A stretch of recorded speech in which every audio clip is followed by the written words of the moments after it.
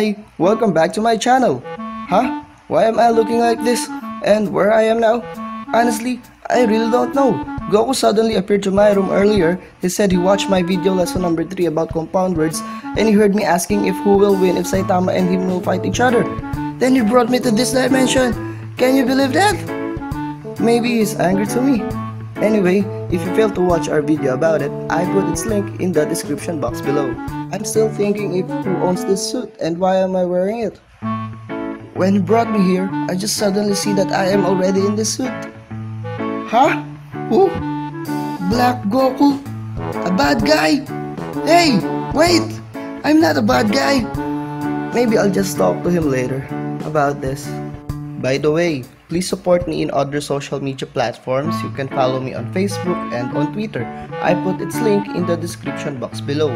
Before we proceed to our lesson for today, please like this video as your support to my channel. Share this video to your friends. Share the happiness. Subscribe and hit the notification bell for you to be always updated to new lessons that I will upload here in my channel. For starters, let's have a spelling. I want you now to get a pen and paper. I'll give you 20 seconds to prepare yourself.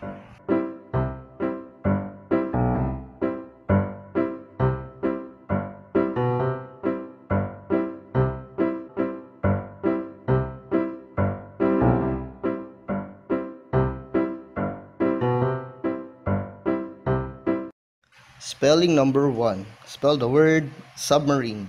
A submarine is a warship designed to operate under the sea, just like our examples here. The example I like the most is this one. SpongeBob is playing with his toy submarine. 2. Spell heir.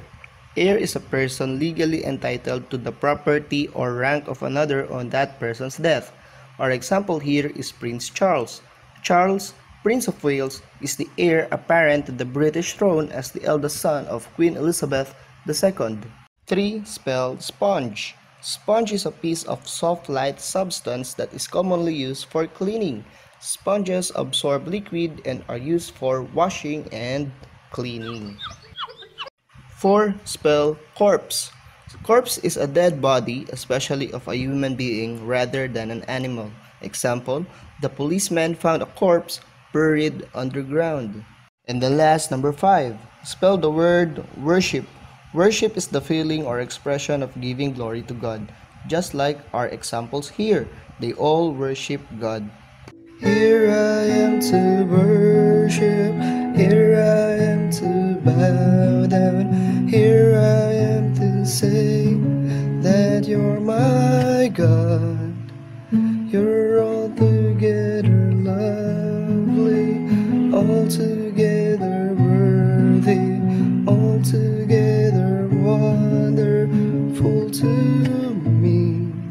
That song is entitled Here I Am to Worship by Hillsong Worship. Now, let's check your work.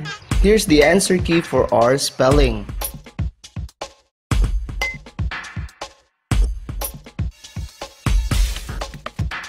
Done checking? Then let's move on. Now, let's talk about our guest son Goku. Goku is a survivor of the Saiyan race who was sent to Earth by his parents. He loves to eat. Do you know that he even married for food? During the martial arts tournament, Chi-Chi battles Goku. When Goku defeated her, she reminded Goku about the promise he made so long ago. Ouch, ouch, ouch, ouch, ouch! Goku responded by saying that he thought marriage was some sort of cuisine at that time, and agreed only because he was famished. Nevertheless, he still agreed to uphold his promise to Chi-Chi and married her. Goku lives to fight. He always strives himself. He will do anything to make himself stronger. Again, just like what I asked before, if ever Goku and Saitama will fight each other, who do you think will win? Comment your answer down below.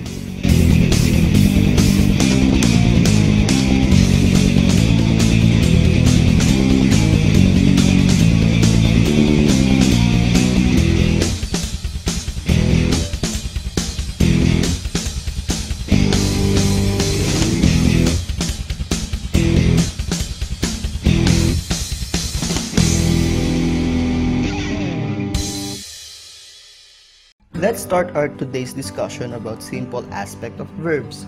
The simple aspect includes all verbs in the simple tense, past, present, or future. It is the verb form used to express a fact. The simple aspect can be confusing because it does not make clear if the action is complete action or habitual action. The reader must use context clues to determine the nature of the fact.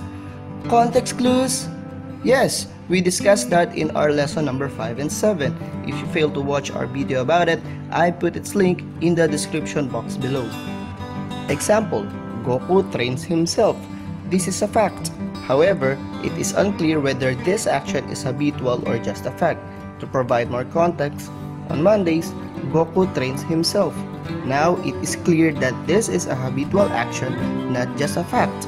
It is not a complete action since it happens every Monday. The simple aspect is made of the following three simple tenses: the simple past, the simple present, and the simple future tenses. Simple past tense is used to express action that are complete at any time, recent or distant past, or for any duration, length of event. For regular verbs, just add ed to the end of the verb to create the simple past tense. Examples: I walked the dog. He played music. We paint the house. On the other hand, the simple present tense is used to express action that is true, normal, or regular. Some examples of actions the present tense expresses includes habits, directions, general, truths, and unchanging situations. For regular verbs, the simple present tense is formed by adding s to the main form of the verb. Examples: I walk the dog. He plays music. We paint the house. Take note that in the simple present tense, s is only added at the end of a verb if it is singular. If it is in the plural form, we don't add s. Just keep the verb written in its base form. Meanwhile, the simple future tense is used to express action that will certainly occur at any time later than now. We change the verb into its simple future tense by simply adding will or shall before it. Examples: I will walk the dog. He will play music. We will paint the house. For detailed discussion of each tenses, I will make separate videos for each of them in our succeeding video lessons. Remember, simple aspect is the verb form used to express a fact. It includes all the verbs in the simple tenses, such as the simple past, simple present, and simple future tense. For regular verbs, simple past is formed by adding ed to the verb. Then singular verbs are changed to simple present by simply adding s to the verb. For plural form, just write the base form of the verb.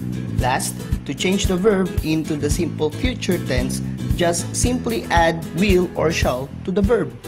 Now, let's have an activity. I'm going to read the sentence, then say if it is in the simple past tense, simple present tense, or simple future tense. 1.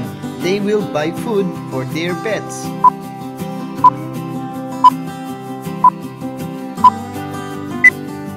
If your answer is simple future tense, then you are correct.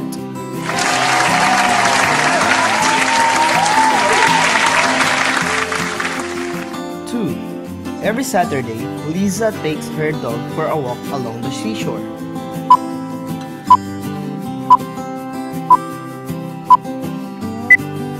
If your answer is simple present tense, then you are correct.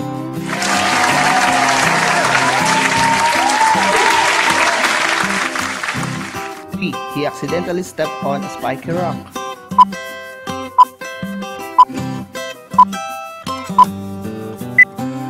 If your answer is simple past tense, then you are correct.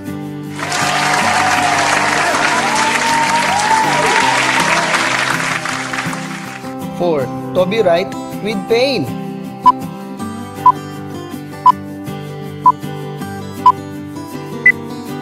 If your answer is simple past tense, then you are correct.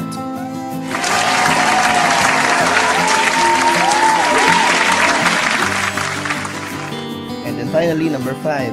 Lisa and Toby will be away from the shore for 2 weeks.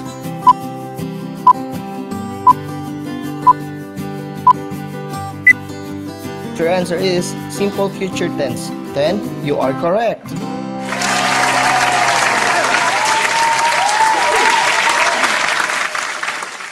Let's see if you really learned from our today's lesson. Let's have a sit work. I believe you already have a pen and paper with you, so let's start.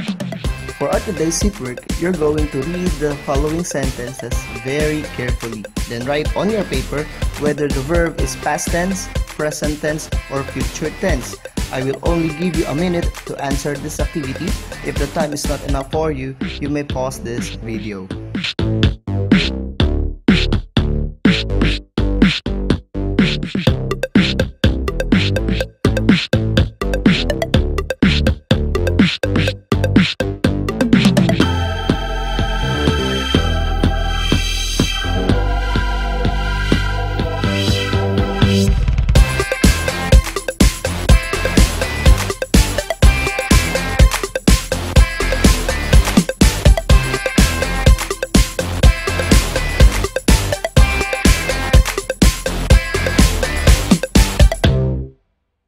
Time's up.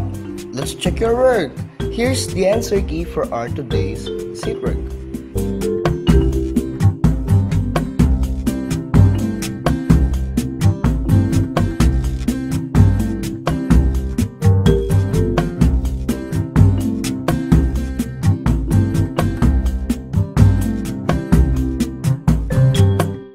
All set. I hope you learned a lot from our today's lesson. I hope that now you know the simple aspects of verbs.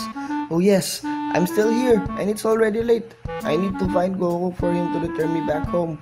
But anyway, first things first, I would like to thank all of you guys who commented in our previous lesson. There's a lot of comments. So as means of showing my gratitude and appreciation, I would like to post a shout out to the following people.